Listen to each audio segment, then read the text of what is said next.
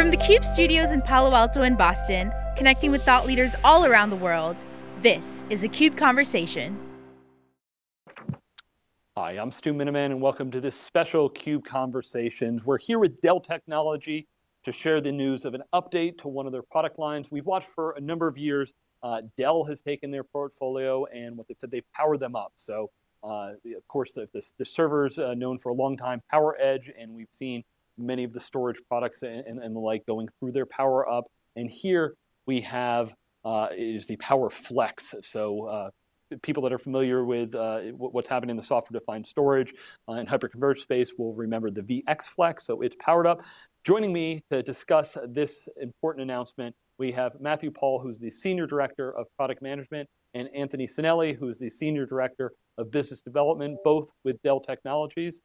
Matt, let's jump right into it. PowerFlex, powering up this segment of the market. Give us the importance and what the announcement is. Great, thank you, Stu. Thanks for having us. Yeah, I'm really excited to announce that we're powering up our product and we're moving our VxFlex product to the new Power brand and the Power name. Really responding to customers and our customers taking this product on and aligning it and using it to be able to, in line with our bigger portfolio that we have at Dell EMC, delivering outcomes for our customers. So it's an exciting time frame, and it really reflects this idea of customers adopting the technology and our investment as Dell Technologies in this software-defined storage to kind of signify to the market that we're here to stay, and this is an exciting thing we're working through. The second part around this, on top of kind of the rebrand, is a new launch of PowerFlex 3.5. So this new software and this software information is delivering some key additions to our portfolio, including replication, including a new HDMI5 GUI, and including some really cool additions to our software management stack that customers have really been asking. Excellent. So AC, in normal times, you're out meeting with a lot of customers. I'm sure you're still talking to a lot of customers, even if you're in work from home mode during the pandemic. But help us understand, one of the things we know that Dell has done is it has streamlined the portfolio. But when you talk about, storage, software-defined storage, converged, hyperconverged, there's still a few different options inside the Dell family. So tell us where, PowerFlex fits and how it differentiates, in position compared to some of the other pieces. Yeah, great question. So, I have a pretty nice role here for Dell, which is I'm responsible for our entire portfolio of converged, hyperconverged, and software-defined offerings. And really what that affords me is one particular luxury when I engage with customers. And that luxury is that I can start every single customer engagement with a question, which is, what problem are you trying to solve? And that's really important because having a portfolio at my disposal allows me to lead with that question and really focus the conversation and solution on what their business problem is and how best to solve it. Now, the things we typically listen for when it comes to Flex are things like flexibility, things like performance, things like I'm trying to solve a platform where I want to re-platform my architecture to a software-defined outcome. But I need to run a wide variety of workloads. I need to run virtual workloads. I need to run physical workloads. I need to run container workloads. I want to consolidate all of that onto a single modern software-defined infrastructure. Or we hear workload-specific things. Things like, I have an incredibly high-performance Oracle database, or I have a workload. One great example of a customer was, because of COVID, they had to go from 60,000 to 160,000 remote users over a weekend. They did that on Flex with zero incremental infrastructure required for the storage. All the performance, all of the horsepower was fully capable of handling that increased capacity. Another customer, curbside pickup, was a great application for their business. Saw a 100x performance requirement increase essentially over the course of a weekend because of COVID. Running on Flex, they were able to swallow that performance increase with no problem. So a lot of what we see when it comes to Flex and the problems we're hearing are, I need a platform that has a lot of inherent flexibility, or I have a very acute workload problem that I need something very scalable and very performant to solve. But again, My luxury is I can always ask the customer the question first and then leverage the power of our portfolio to provide the best solution to solve for their business problem. All right, so AC, appreciate you talked about scale and performance, two of the really big things if you talk about what's happened in this space. Matt, maybe you can help us squint through a little bit as to how this differentiates compared to other solutions in the marketplace. We saw software-defined storage, hyperconverged infrastructure run through its wave in the last few years. You've got some very large customers, big brand names globally, as well as service providers that have used Flex in the past. So explain how this is different from others out there. Yeah, I think when we talk about how we manage and we work through this, it's our concepts of trying to really democratize this software to the masses, right? And be able to make it easy to use and simple to use. If you think about old or traditional software-defined storage, all the knobs and all the tweaks sometimes make it difficult to implement. And so you get these, really high-end extreme customers that need all these knobs to tweak. We do that very, very well. But what we've been focused on the last couple of years is ensuring we can get that to multiple places through robust kind of investment in our Flex Manager space. So be able to automate and make things a lot easier and simpler for customers to use. That way we can go down and provide this technology to more people. And then the other thing is kind of meeting customers where they need to be. And so a couple key mechanism which people consume our products is through our appliances and our racks, our integrated racks.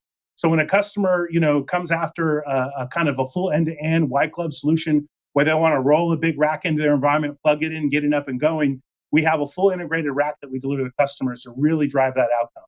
And then if you think about the difference between that and the appliance has given us a little more flexibility. So if you want to plug that into an existing network or an existing environment, but both of these things give you that extreme scale and performance that AC was just talking about, while that rich management experience. And so I think you kind of align the consumption models and the new management, which also brings a big differentiated value to the product. Excellent. So, Matt, when I hear you talking about these solutions, wonder if you can help connect this with how your customers are talking about cloud in general. You talked about consumption model, you talked about how to manage. So, where does this fit in, whether it's the Dell Tech Cloud or just your customers' overall discussion of cloud? Yeah, so a couple things come to mind here. Typically, what we see with PowerFlex is customers saying, I'm trying to achieve what we call this common platform, which is I want to build an on-premises cloud that gives me the flexibility to run all the workloads in my data center. And when we say all the workloads, that's everything from obviously your virtualization stack through things like your physical bare metal workloads, typically your high performance databases, all the way through this emerging world of containers. And those containers could be virtual, could be physical. And giving customers the value of running all of that on a single underlying software-defined infrastructure with all of the automation and lifecycle management to go along with it, there's really just nothing like that in the market. So really where we're seeing this adoption is customers who are saying, I want to build my own cloud within my data center that gives me the ability to run my workloads. And because I'm building them on a common infrastructure, I can build automation that allows my end users to consume that infrastructure in a very cloud-like manner. So that's one big thing that we are seeing customers really bite off on. Another approach is within that Dell Technologies cloud platform, which is how do we leverage the best of all of the assets under the Dell Technologies umbrella, namely assets from VMware, VMware Cloud Foundations, and everything they offer in their multi-cloud story, and providing a wide variety of options within the Dell Technologies portfolio to solve that. Obviously, we have our VxRail platform, which is the most integrated solution vertically within that VMware stack. We also have other offerings within our storage portfolio that have the ability to plug into that, PowerFlex being one of those as an option for customers to leverage within that Dell Tech Cloud platform strategy. Excellent. Matt, you mentioned the new updates with 3.5. Maybe give us a little bit more on that, if whether it's an existing customer, what things they've been asking for that are in this release, or maybe for some new people that might not have looked at the Flex family for a while, that 3.5 might bring them to the table. Yeah, I think, the great thing about this product, it's an end-to-end solution. So we bring all these things together to add that value. A couple of the key things is that we've been hearing and driving towards our customers is around replication or asynchronous replication. So the ability for us to be able to align that and give that to customers is probably the most important piece of this release. We also did some really cool stuff in the management stack. So if you think about other competition or other products being able to align firmware updates, for example, or software updates, for example, because of the scale of our product, we've had to align really unique things in our management stack, like the ability to do rack level updates. So really innovative, really differentiated. So customers can take racks at a time down to do updates because they don't have time when there's thousands of servers in their environment. They don't have time to do one node at a time in a round robin fashion.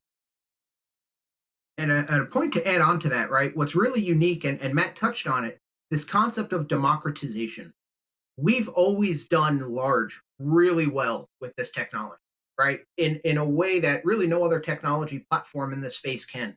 What the team has built on the management stack is now allowing us to also do small and medium incredibly well, where we can bring this incredibly disruptive technology to the masses, to your general enterprise, to your general mid-market type customer who's not solving for hundreds or thousands of nodes, but maybe solving for 10, 20, or 50 nodes and delivering this very disruptive outcome that helps them much more quickly adapt to changing demands they have, harnessing all this flexibility, but doing it with point-click operations that are incredibly simple across the full stack. Excellent. Well, we've heard from Jeff Clark, when you get the Power brand on there, that's a message to the customers that this is a platform that's going to be with us for quite a number of years. Give us a look forward as to both of you as to what we should expect to see from PowerFlex. Yeah, I mean, we're really excited about the future, right? To your point, aligning with the winning roadmap, the investment level in this technology is really high within the organization. How we work well within the broader Dell Technologies portfolio is really exciting. So we'll continue to innovate and drive this democratization story that Anthony was talking about. Innovate in new data services, innovate in new management paradigms and stacks, like the thing I just talked about in terms of doing rack level updates.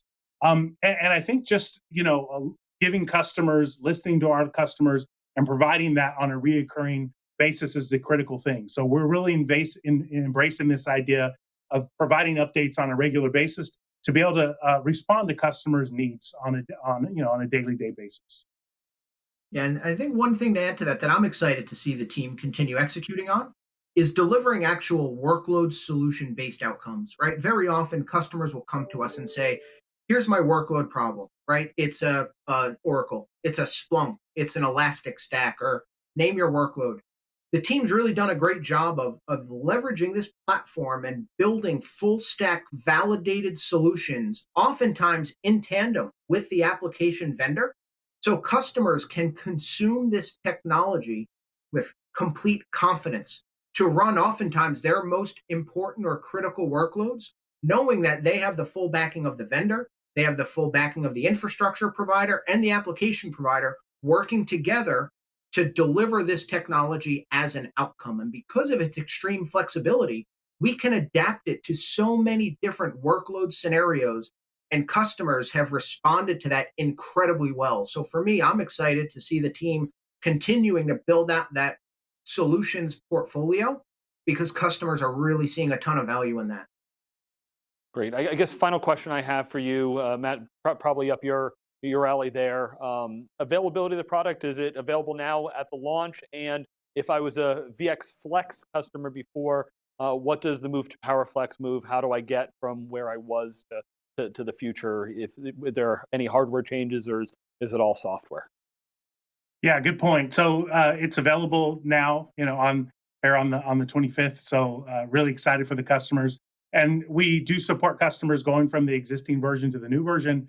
And so the upgrades are pretty straightforward, pretty easy to bring in that updated management stack and then bring in the updated Flex OS.